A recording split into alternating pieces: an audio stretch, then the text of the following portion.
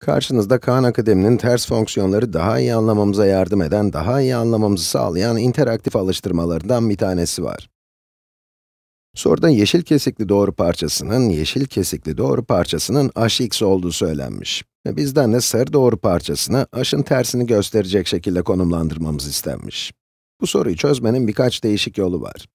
En basiti, hx'in hangi değerle eşlediğini bulmak. Yani hx'e bir x değeri verdiğimizde fonksiyon bize hangi sonucu veriyor?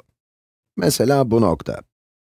hx'e eksi 8'i verdiğimizde bir sonucunu alıyoruz. Yani hx eksi 8 ile 1'e eşliyor.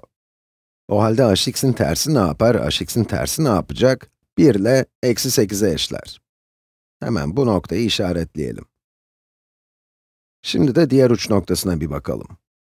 Sarı çizgiyi de aradan çekelim, görmemize engel olmasın. Evet, diğer noktada hx'e 3 verdiğinizde, yani x 3'e eşitken, h3 eksi 4'e eşit oluyor. Bu noktayla hx'in 3'e eksi 4'e eşlediğini bulduk.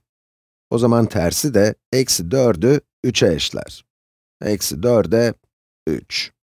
Eksi 4 verdiğimizde 3 sonucunu alacağız.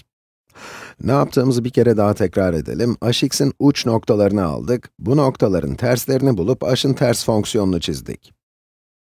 Ters fonksiyonu bulmanın bir başka yolu, y eşittir x doğrusunu çizip, ki burada benim kalemim olmadığı için gösteremiyorum, bu noktaların yansımalarını bulmaktır. Bu noktaların y eşittir x doğrusuna göre yansımalarını bulmaktır. Neden mi? Çünkü ters fonksiyonu oluştururken noktaların x ve y koordinatlarının yerlerini değiştiririz. Bunun için de tüm noktalar y eşittir x doğrusuna göre simetrik olur.